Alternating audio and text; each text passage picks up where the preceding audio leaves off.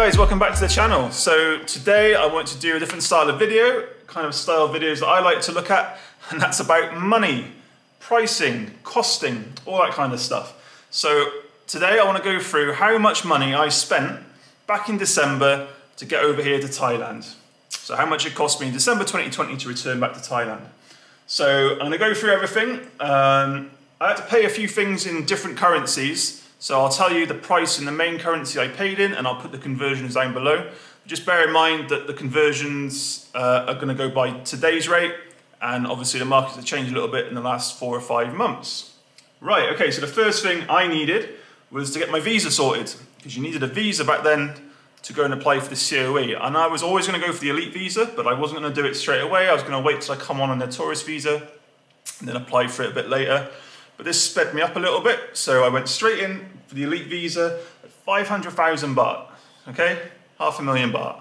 So not everyone's going to spend 500,000 baht on getting their visa, you know, retirement visas, marriage visas, all your O visas. If I'd have waited a bit longer, I could have got a tourist visa, but like I said, I was always going to go down the elite visa route. If you haven't seen my video already, go and check out that elite visa video. Bit of information in there for you. Right, so once I had my visa sorted, my next thing I spent money on was my ASQ.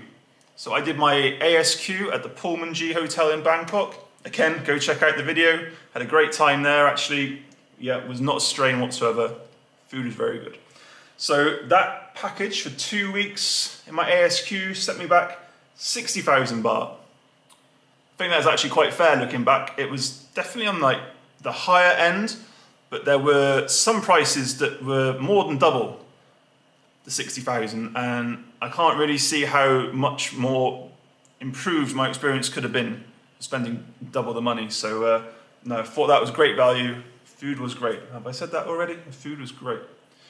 Okay, so once I got my ASQ sorted, the next thing I went on the hunt for was my insurance, and you needed insurance to cover the duration of your visa or the duration of your stamp.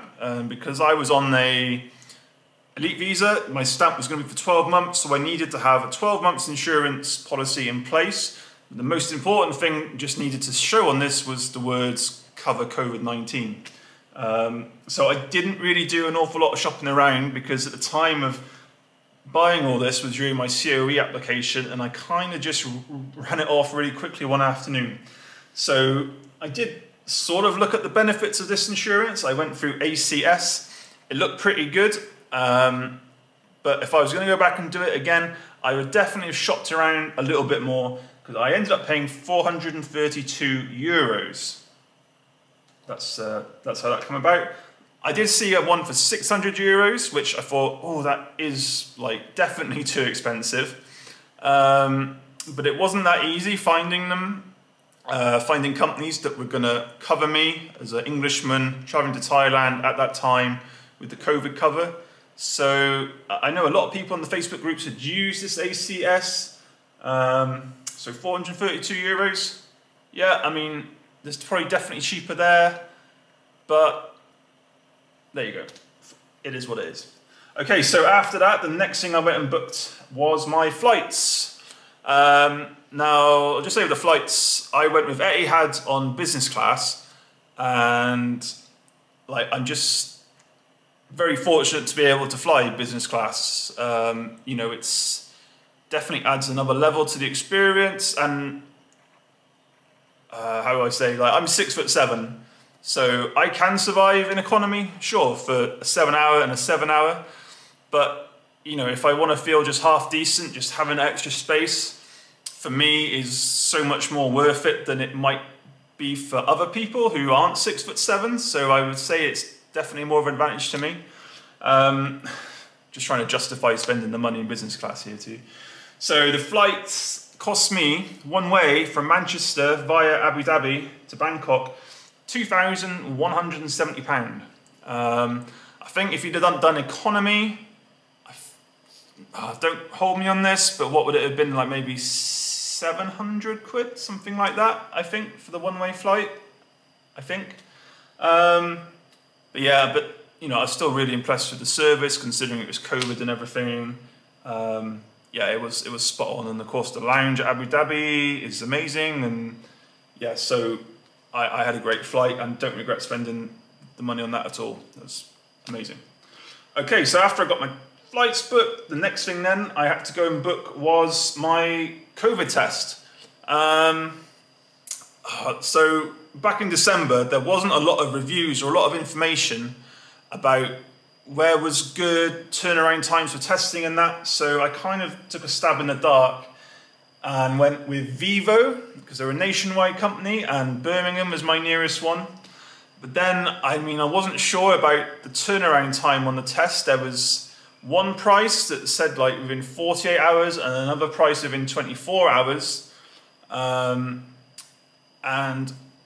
although it was a 72-hour turnaround from having the test to the flight, I just wanted to make sure that I wasn't going to have any problems. So I did go for the more expensive 24-hour turnaround time.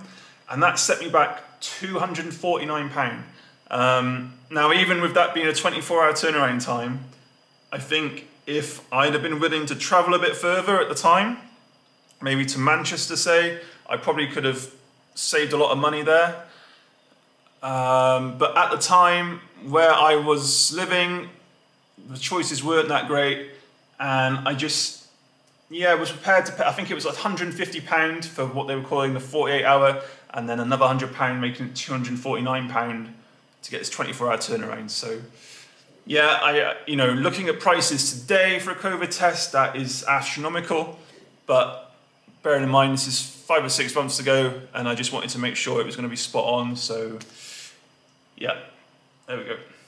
Okay, and then the next thing I needed was to get my fit to fly. So once I had my negative test result, it was a frantic then phone call, getting my doctor's consultation and a piece of paper through. So I went with a GoGo doc, just somewhere I'd Googled online and saw some other people who'd used them on the Facebook groups.